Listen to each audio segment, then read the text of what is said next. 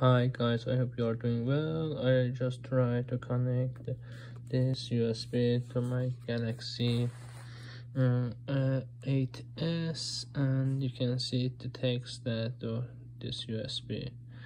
And I'm just going ahead and copy. This is the SD card I have inserted, and this is the internal. I'm going to do my SD card.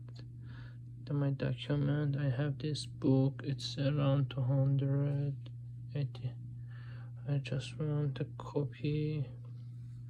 Let's copy this one and go back here and go to USB, and here I just put the copy here. It's at 256. You see, it's just in a few seconds it showed that how fast this USB.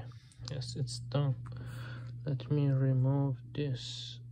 Can I remove? Okay, I just remove and transfer to the computer, and let's check out in the computer and see how fast there, how we can copy from the yes, it's the thing in the computer. I'm just going up to open, and there is USB. Yes, this is the USB, this is the file.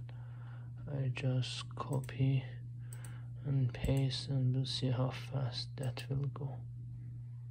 It's 71 megabyte with USB-C, but it should be faster than that, but I think it's acceptable.